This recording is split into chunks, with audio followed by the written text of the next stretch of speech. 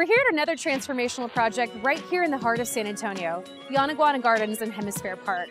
As you can see and hear, there's lots of activity as we get this park ready for its next phase. Let's find out from Omar Gonzalez, Real Estate Director with Hemisfair, of what's coming up in the future.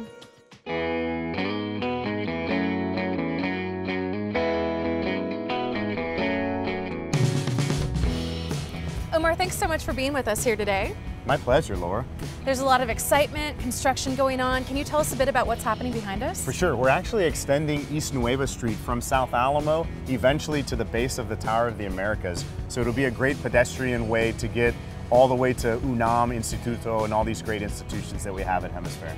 That's great. And we're here in Yanaguana Gardens today. Can you tell us a bit about how this project came to be? This was actually part of the 2012 bond. So $15 million was allocated towards Hemisfair Parks, and a big chunk of that was spent here at Yanaguana Garden, making it a truly accessible place for people of all ages, all abilities, and from all parts of the city. So I'm happy to report that in the first year we've had over 500,000 visitors, and from all 10 council districts we've had visitors. Great, and this was a partnership with our state legislature, is that right? How did that come to be? That is true. The way that you can rededicate parkland for a city is to either take it through state legislation or take it to the voters. We opted to go through the state legislation process. It was kind of a no-brainer to go from, if you remember, this area was fairly unusable to actually becoming usable and becoming dedicated, getting 3 times the amount of parkland that we used to have. Thanks to our delegation for helping us with that. And this park has lots of accessible features, as you mentioned, so do you want to go take a look at what we have? Yeah, let's do it.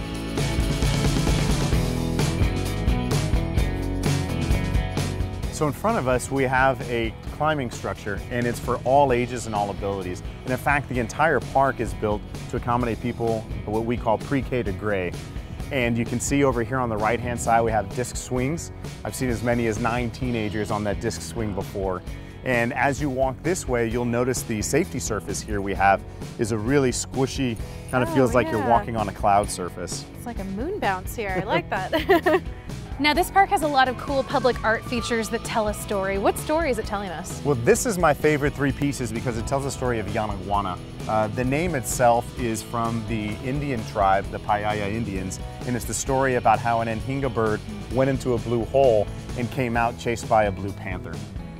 Great, and now there's a lot more to this park, to Hemisfair, besides Yanaguana Park. What else can you tell us about what's coming up for the future? Phase 2, which is 9 acres, so more than twice the size of Yanaguana Garden, and we're calling it Civic Park for now, is in design, and we will start construction on that very shortly. And I would love to even go up top and show you a great perspective of it from up there. Let's go take a look.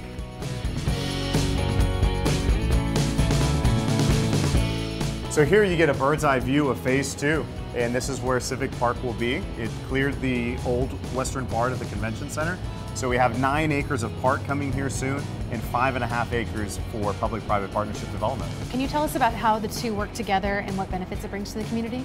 So 9 acres of this land is dedicated as parkland and will be throughout the history of time. What we did on the edge is we've allowed for private-public partnership development, and all the lease revenues that come from that P3 go back into the park. So it's truly a virtuous cycle.